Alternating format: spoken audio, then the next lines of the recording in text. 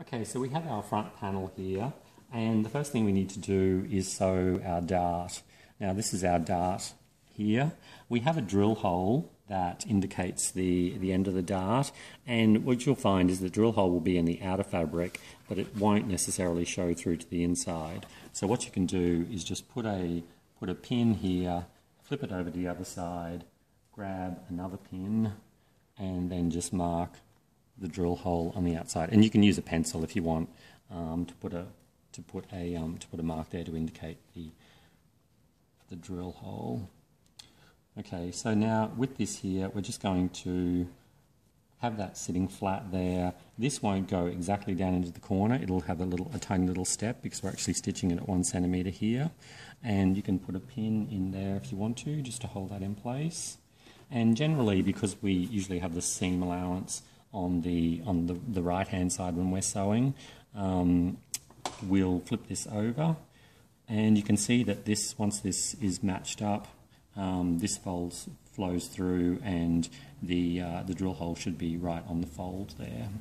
So we'll just start sewing here at 1 centimetre, and if you need to, you can use a tape measure to make sure that you've got that in the right position, and then we'll switch the machine on. That'll help. And do a back tack here, and then we're just going to stitch up at 1 centimetre, and the drill hole's there, and I'll just put the pin in this way, and we're just going to sew up to the pin, pull the pin out so you don't sew over the pin, and then you can do a back tack there. Okay, and we've sewn our dart.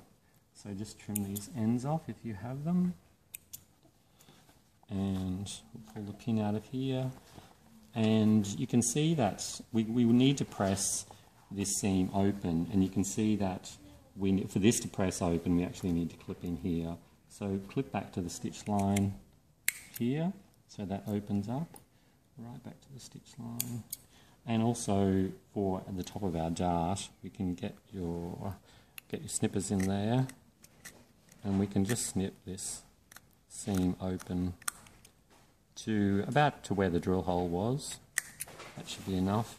And now we'll take it to the iron, and we'll just press that seam open.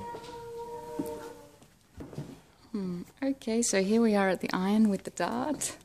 Okay, so we press the dart open, and the thing with darts is that we need to make sure it's nice and flat. So if you pull your fingers on the fabric here, this is your steam, and when you're getting to the point, if you lift it up and work into the point, just wait for the steam. So you're lifting the front off the ironing board. Yeah, lift it up there, and you'll get a nice smooth point here. So there's no so you don't get a pleat at the top here.